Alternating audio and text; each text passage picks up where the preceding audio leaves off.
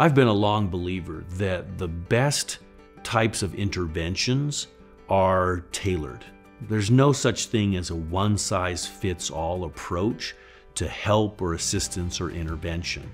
So I think one of the greatest strengths of the Impact Suite and the various resources that is offered is that they're all based in a pattern of personal evaluation and assessment, where the individual is actually able to see scores and then be able to track those over time.